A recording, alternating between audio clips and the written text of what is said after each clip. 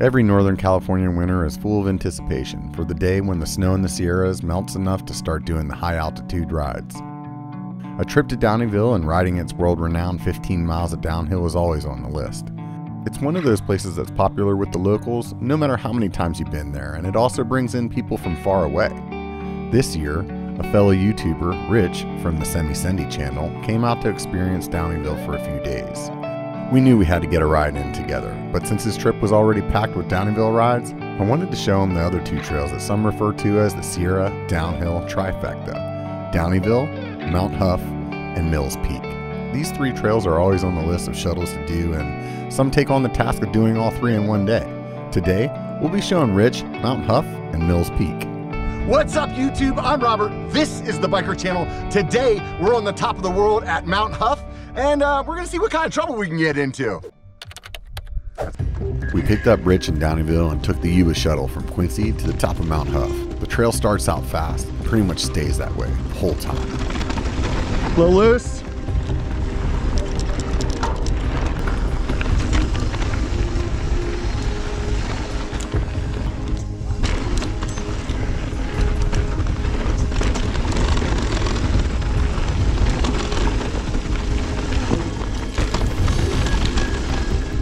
So if you haven't done Mount Hough before, it's just a screaming fast downhill. Woo! And that is the most technical spot on the whole ride. I honestly think like you don't even have to be upper intermediate to be on this trail. You'll just go slower. Don't let the fact that it's in the middle of the mountains slow you down and make you think, oh, I'm not good enough for that, because that's not the case. Haven't been up here since the fires.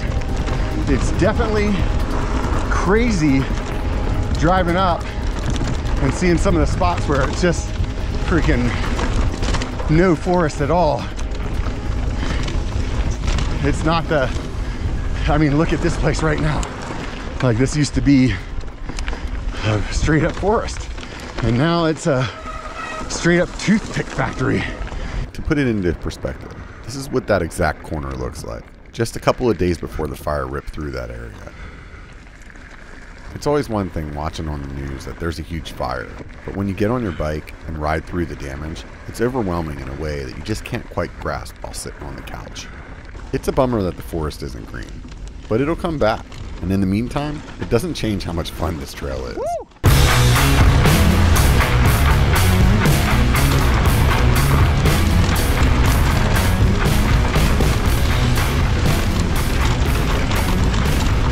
The trail's actually in pretty good shape. I'm surprised that it's not like more blown out, just because it's been really dry, and there's a lot of people coming up here nowadays. And then with all the vegetation being grown or burnt out, I figured the erosion was gonna be worse. Woo! A little slick in there. This is the part where I have to level with you and cut the mountain ease. There are a few short little climbs on this descent, but nothing to be too worried about. This is definitely not my normal kind of ride, because I really prefer the chunk over this flowy stuff, but you can't go wrong from time to time getting into the flow, right? Can't say no to flow. Whoa! Yeah, a little hot. Nice. Little hoppies. I don't know what those are, but apparently a new word. Yeah, it's fun, huh? It's like that the whole time. That's awesome. First impressions. Pretty rad, super flowy, super fun. It's like an amusement park. It's like a sweet little roller coaster ride. So we're just ripping down through here, kicking up some dust and having fun, and right on. No complaints, man. No complaints at all. What are you thinking, Johnny? It's like alpine skiing, man. Hitting the slaloms through the trees. It's pretty awesome. Little jumps. Yeah, right on, dude. Man. Good stuff. Let's get some more. Yeah. All right. So the Quincy area, super close to Gray Eagle, which has Mills Peak Trail, and Downieville, which most people know. These are a little less known, but just as fun. If you're familiar with Downieville and Third Divide, it's probably the fastest section of that downhill route that most people talk about. The best way to describe Mount Hough is an 11-mile long Third Divide. I've been saying this a lot in my videos, but really, if you don't support any of your local trail advocacy places, please do. Those guys were out here cleaning this stuff up as soon as that fire was out so that we'd be able to be riding again. That means a lot. If you can't come out and dig, at least you can come out, drop some change in the bucket. That helps too.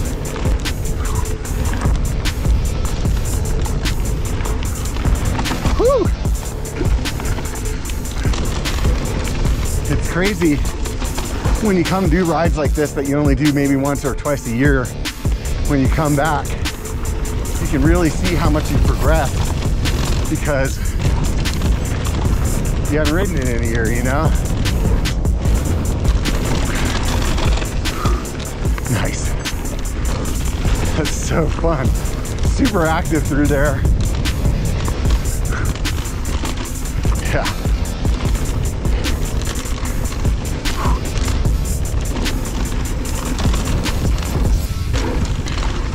Anybody in the comments know how to turn that beep off? I don't want it to not track the jumps, but I want it to stop beeping when I jump. Oh shit.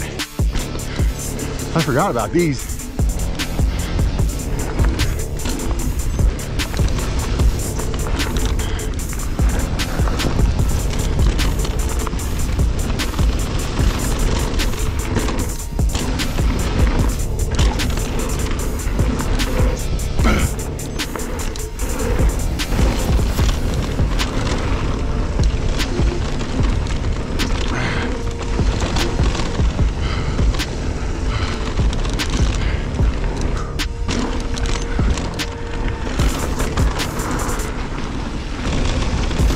If you haven't changed your brake pads in a while and you're coming to Mount Hough, you should probably change them before you get here because this place is just freaking gonna light them up. This is the best Instagram picture here. Behind the scenes YouTube. Behind the scenes. This is how ridiculous we always look. Right. I'm YouTubing.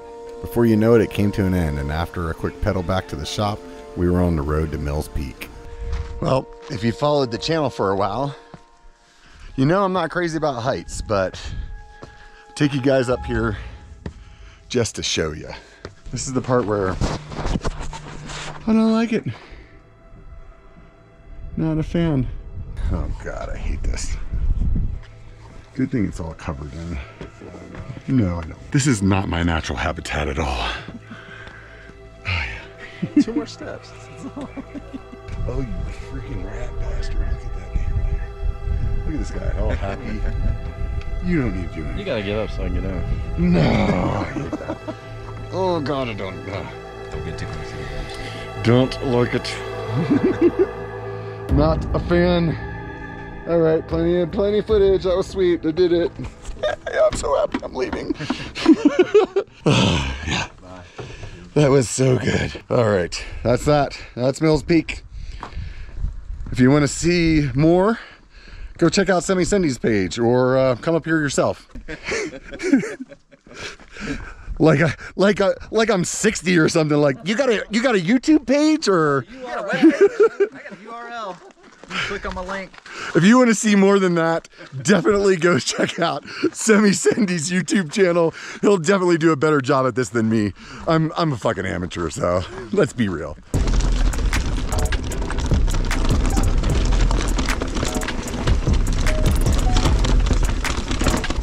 So as you can see, just a hair more chunky than it is over at Mount Hough.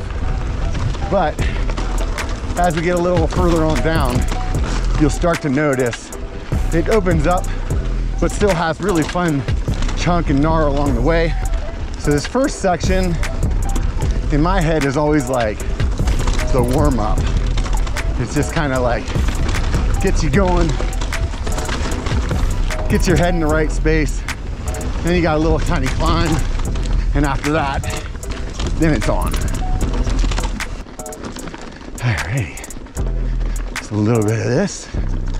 It's not a super long one, but it's definitely, if you come with just shuttle day in your mind, it'll definitely throw a little monkey wrench in there.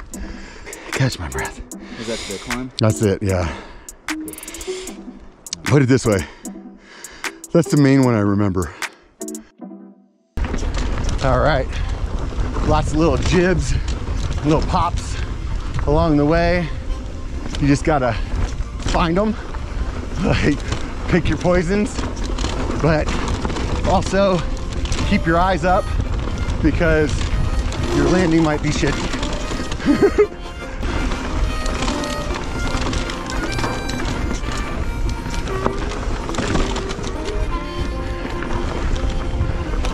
Good old Mills jank.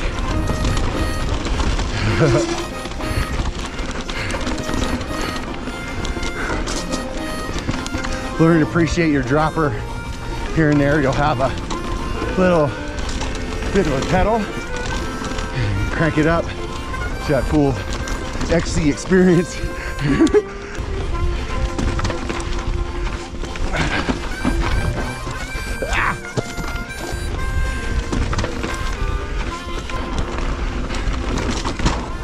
I'm not sure if you caught that there, but it was me abusing the hell out of my rims. Like I said earlier, this trail has a ton of rocks on the top half, and when you're cooking along, it's so easy just to put a hurting on your wheels. My advice, don't go too low with your tire pressure. Whew.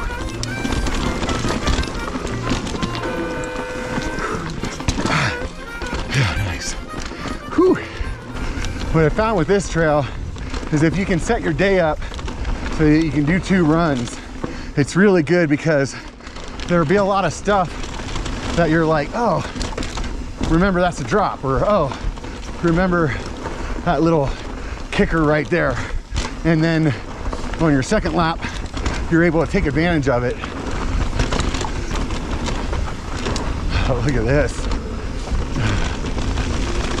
I'm checking in for the flow train. Whew. This is a roller, if I remember. Oh, it's to the right of where I was at. I knew it was rollable, but apparently I forgot that. Right about now, I'm gonna trigger some people. I honestly like this trail more than Downieville's downhill. It's just super active the whole way down, and it's really easy to self-shuttle. We usually do an odd man out, and the driver typically isn't waiting very long at the bottom. Ooh. It has great high-speed gnar all the way down, and the lower sections really open up into more flow. It's so easy to come here and do 3 or 4 runs. That one came up quick. Every run just gets better and better because all the features are so fresh in your head. I highly recommend this trail. Oh, and while I'm pissing people off, do me a favor. Hit the thumbs up and subscribe if you haven't already. All right. All right, let's get back to the trail. You know what doesn't suck? This trail? This trail. Right on, dude. Yeah, this is a fun one. Killer trail. So I had for a him, blast at Mount Huff. I'm really glad we went, but I would say this is like Mount Huff. Yeah. Nice, nice. I'm glad that we were able to make them both happen. And I'm glad we did it in this order. Go for it, dude. Okay. Send her. From this point, the trail starts to get a bit faster with less rocks. However, it's no Mount Huff, and it will still have some sections that really activate the suspension. And make you think, I thought bikers said it was more flowy now.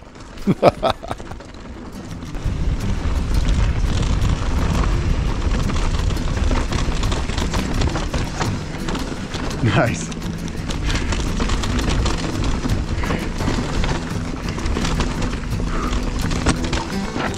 Yeah.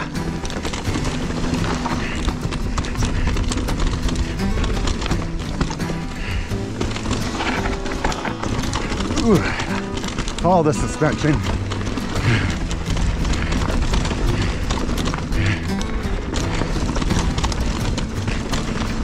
This will knock the cavities out for sure. You got any fillings? They won't be there anymore by the end of this section. Rich getting away from me on that 29er up there. We'll blame it on the bike, but we all know it's really the skill set. Come on, let's be honest.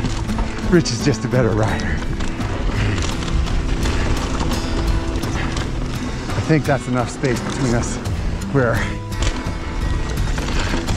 now I don't have the dust. You can see the trail. It was definitely pretty sketchy back there when we were just cooking it, and I couldn't see the trail at all.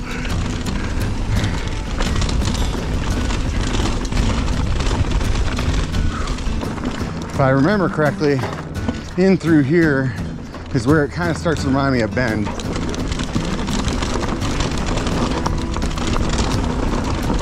Bigger, wide open sweepers.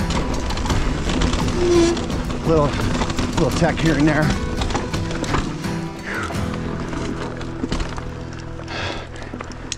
Sweet, baby. Jesus. Oh, the back is cooked right now. Oh, yeah. Whew. What's your verdict? A+. A+, yeah, right on. That was most excellent. What's this? One of my overall favorites. Sweet, dude. Trip. Yeah. That's awesome, man. It's definitely my style. Right on, dude. I'm glad that we got a chance to hang out, man. Me too. Freaking, it's definitely good times. Me too. Just when you're thinking it's over, Mills Peak has one more little extra credit section down to the truck. However, keep your eyes open or you'll pass the trail. But if I remember, it's right here.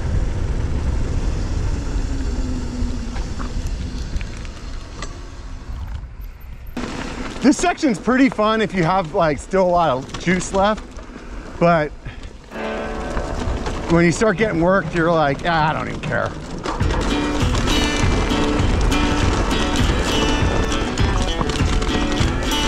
I can tell I'm getting lazy.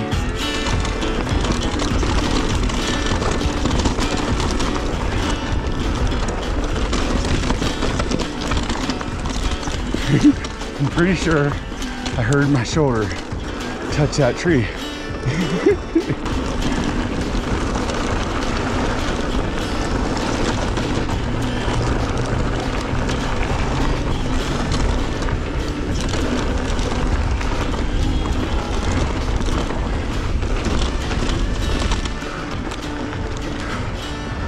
Woo! Oh yeah.